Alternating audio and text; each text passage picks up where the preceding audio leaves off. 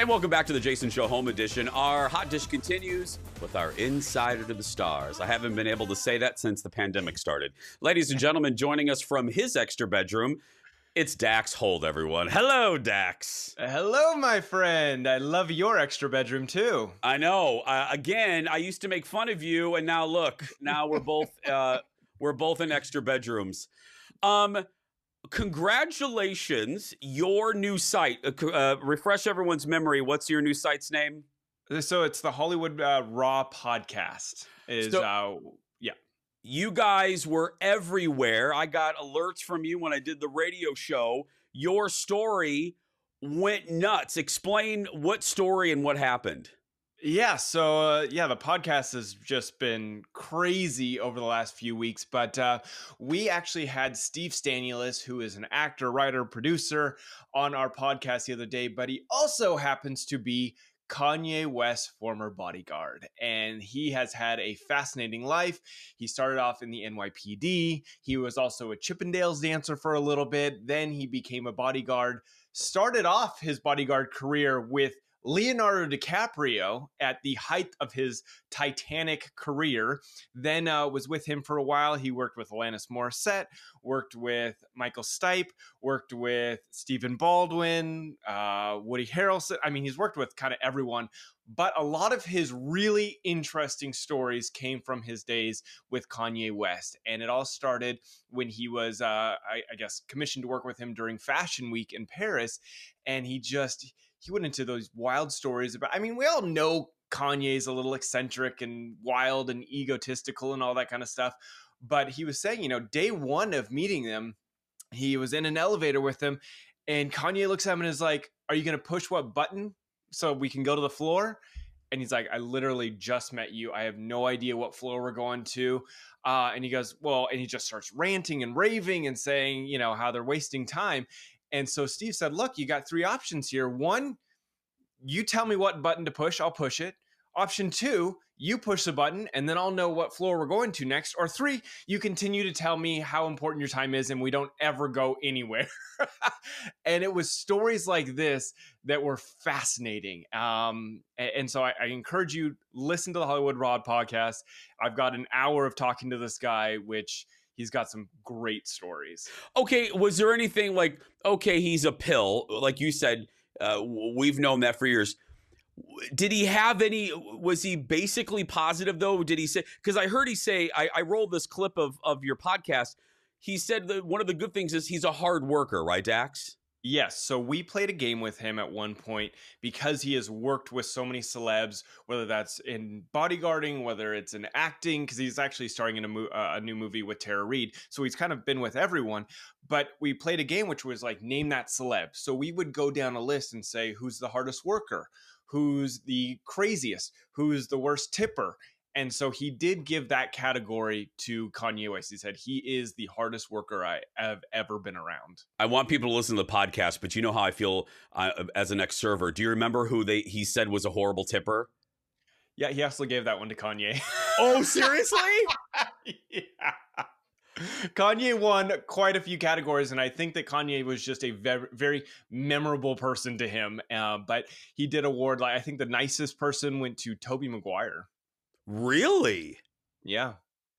Wow. Okay. You know what? I will never understand the tipping thing.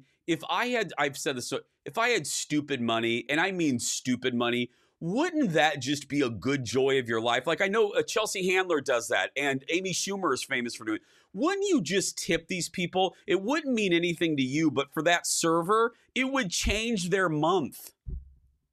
Exactly. Absolutely. And when it comes to best tipping, we did ask that, and he said it was Leonardo DiCaprio and his friends. So it was like Leonardo DiCaprio, Tobey Maguire, Lucas Haas, like that group of friends that used to be kind of out rolling the streets together. Next, Aaron Carter, you had on the podcast.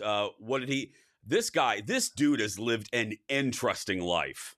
Very interesting life. I mean, fascinating. Obviously, there's been a lot of drama with him, his famous brother, Nick Carter, the whole family as a whole, because, I mean, there's been restraining orders put against Aaron Carter. But you got to realize this kid was insanely famous, insanely rich, by like the age of 13. So he's had a full life by the age of 13.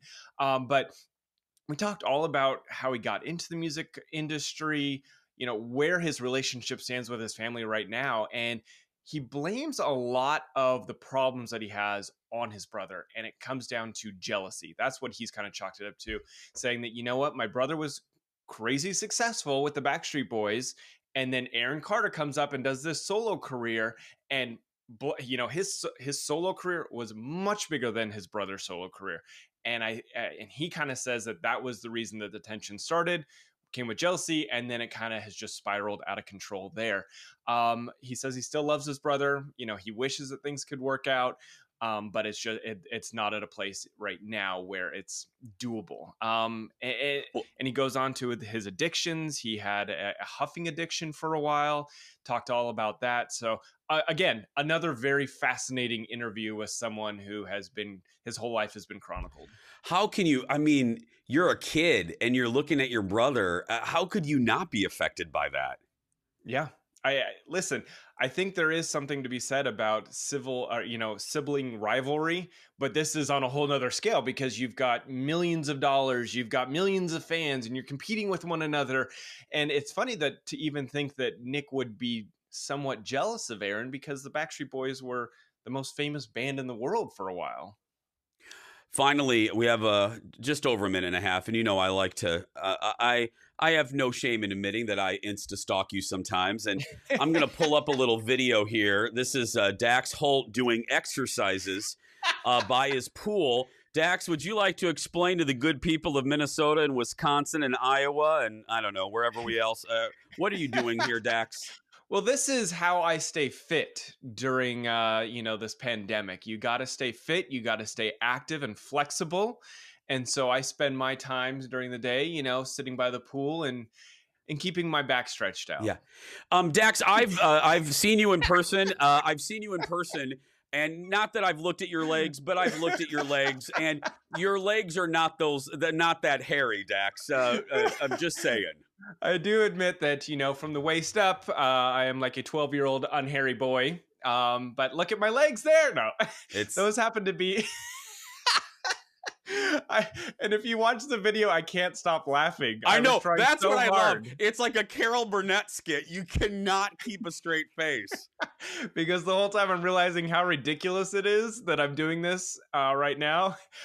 So I couldn't keep it together. But those are my brother-in-law's legs there. That is nuts. You can follow Dax Holt on social media, Dax Holt. And then social media, Hollywood, where do they look up Dax? Yeah, you go to Hollywood Raw. You can find it anywhere podcasts or stream, iTunes, Spotify, kind of anywhere that you can get your podcast. And it's, like I said, it's been doing really great. We've got, I guess, the founder of Media Takeout on, and he reveals a lot of interesting facts about how he started up his huge blog.